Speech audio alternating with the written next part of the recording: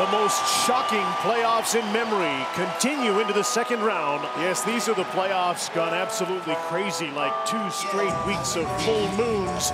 There is no telling how often this bad boy will go off tonight, but I can tell you one thing. I will be ready. Well, Mike said before the game that he would be ready for the cannon tonight. That doesn't look like you're ready. Nor tough, Mike. You were scared to death right there. Correct me if I'm wrong.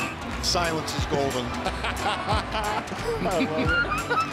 Earlier this afternoon, David Savard and Seth Jones playfully imitating the coaching staff, even acting out what a coach's challenge might look like if we have one here tonight. But it was moments after that when we saw what a real head coach looks like prior to a game. John Tortorella, calm, composed, and focused, at least for now. Game 3, ready for takeoff. Oh, that's good. Pierre-Luc Dubois. John Tortorella, as he arrived in all of the haze and darkness, not every entry can be perfect, and with a sense of humor, he approaches the start of game number 4. Nick Foligno, a beauty as well, as the guys showed, and looked like he might end it prior to the Bobrovsky heroics on Bergeron that happened later in the period. You should hear him down here. He's talking to the players. He's talking all the time. He's into it. He's just talking to me right now. He's waving along. In the playoffs, things change so quickly. Expect the unexpected. Like that right there. Dougie Hamilton trying to 5-hole Curtis McElhinney. Is that not incredible? Like we just said it, and expect the unexpected, and I'm telling you, he lays this hard on the net. Look at the face on him. Like, you gotta be kidding me. He'll lead the breakout to center and dump the puck in. Whoa! Almost a malfunction for Bob. Oh boy. Maybe look at that. Look at those eyes to Seth Jones. My goodness. Oh, as a former goalie, my heart stopped watching this. You see this puck, it lands on edge, and look at it just go, oh man, to the left. That's a nightmare, but good recovery there by Bobrovsky. He argued the whole way to the box, didn't like it, but another power play for the Avalanche coming up. And obviously the big man doesn't like being in the penalty box, wants to not let us see him. That's him behind his stick. The live look in the bench for Brent Burns. Parayko saying it went off to Sagan. No way. That's straight up and over. St. Louis penalty. 2 minutes to delay game. And hats off to those 4 men. They got it right. There's a battle for elbow room on and off the ice. Look at these two. Have to be brother and sister. Both tenacious, just like the 2 clubs on the ice. Looks like me when I'm on the airplane fighting for that elbow room. Kept it away from Spezza. Gunnarsson up the middle looking for Schwartz. Puck deflected out of play. There's Ezekiel Elliott. Helping the young man that got hit with a puck. Yeah, it's a selfie. Okay. Yeah, that's good. That'll make him feel better. Oh, yeah. That's awesome. He'll dig into the corner. Spezza trying to pull it out. Bortuzzo drops Lindell down. Lindell dives. Lindell dives again. Put him in the box for being Greg Louganis. And then he dives again. Esa Lindell just owed 3 times. What an absolute farce. Bortuzzo fired up off the call, hits him again. You see his head snap back. I mean, it's Robert Bortuzzo reading his lips from up here. He says, dive, dive, dive.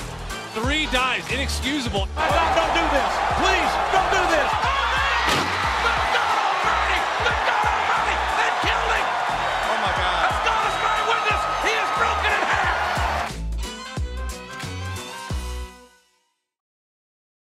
If the unthinkable happens and either goalie gets injured tonight, as it happened in Game 2, the Hurricanes have an emergency backup goalie ready to jump in. He's 29-year-old computer engineer Spencer Williams.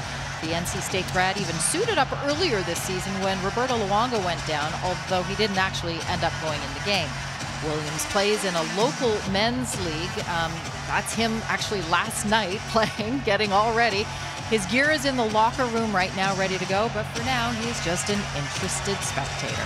Cal plays it for Filppula, back to the blue line, out of Pulock, left circle, shoots and scores! No! Pulock thinks he has a power play goal, but did it hit the outside of the net or the inside? Oh, the horn went off. It looked like it went in the net. It looked like Ryan Pulock had put the Islanders in the lead. You can see that area right there. You see where the plastic is with the net. That's where it went in, right into that little area. That's where it got lodged. Onto the stick of Shen. Now Perron with a shot. Off the post. will sit back down. You can hear the collective groan from the crowd as they watch the replay. Oh, excited then. Oh. To the slot, Anders Lee, a backhand for Barzal. Across, they score! And Barzal angles one in off a stick. Barzal looking for Bailey backdoor. Look at the stick position of Slavin. Trying to intercept it. Unfortunately for him, puts it past Mrazek. All the way over for Burns. That shot blocked by Kerfoot, who lost his skate blade. As Burns scores! Watch Kerfoot, he's going to get in the lane on Burns. The blade's going to pop right out of his skate. And Kerfoot in the neutral zone was trying so hard to get up and get back into play, but no chance without a blade on the skate. Out to O'Reilly, and then a shot stick to side. Off the stick to Pietrangelo by Bishop. And you weren't kidding about stick to side. Look out. Now they score! This thing is going to knock the stick right out of Ben Bishop's hand. And then Robert Thomas is going to go to work. Little push off by Vince Dunn. And then Robert Thomas posted in. Sets up Klingberg for a shot that missed the net. Perron off the side of the cage. Zuccarello scores! And the Stars tied at 1 as Binnington didn't know where the puck was, and it bounced right to Zuccarello. And that went off the referee and back out in front. And on a very odd play, Binnington lost his stick, and the Stars stuck it in the back of the net. Three-quarter sheet shot on Bishop, no problem, but then he turned it over, and it's Maroon who shoots and scores! And that discombobulation went their way. Unbelievable. They had a great, big, soggy bag of nothing going on. And this is a different game now on a nothing play. That shot blocked. Jones again. And in close, it is no goal. There were some sticks raised by Foligno, but held by Rask. That puck, and it's very close. I think that puck may be in, guys. Foligno was out near the blue line, and he raised his arms and said, hey. And look at the conversation Rask is having with Corrali right there. If I know a puck went in, I might say, oh boy, let's see if we get away with it. After video review, it is confirmed the puck crossed the goal line, therefore we have a goal. 2-1 with 9:27 to go in the third. Artemi Panarin sent Jones with a shot. That was tipped and went up into the netting. Nobody saw it. Puck is still up for grabs. That hit the netting and then scored. Panarin.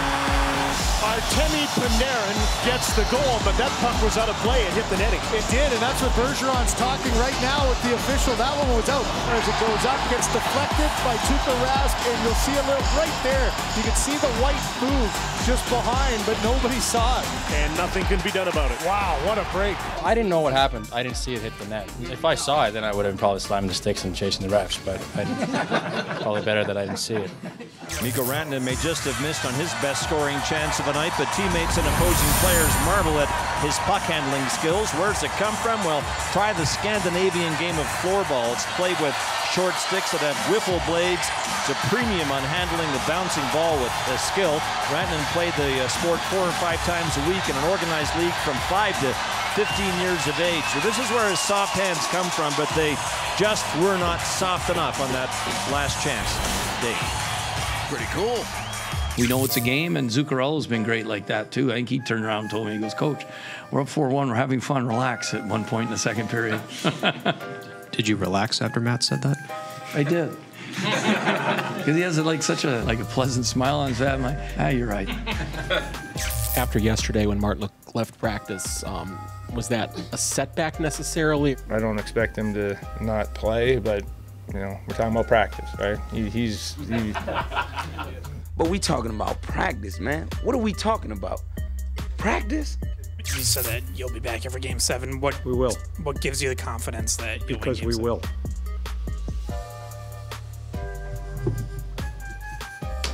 The Boston Bruins 3, the Columbus Blue Jackets nothing, and in the series 4 games to 2. This is as far as this franchise has ever been. Is there a sense of accomplishment for you? Don't even go there. Does it?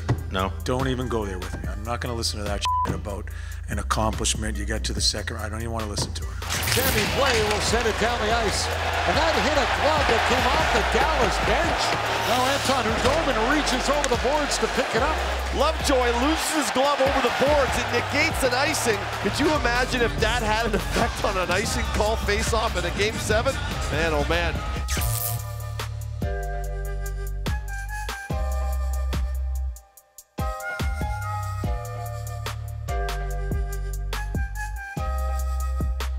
Blues have the puck. Thomas off the wall.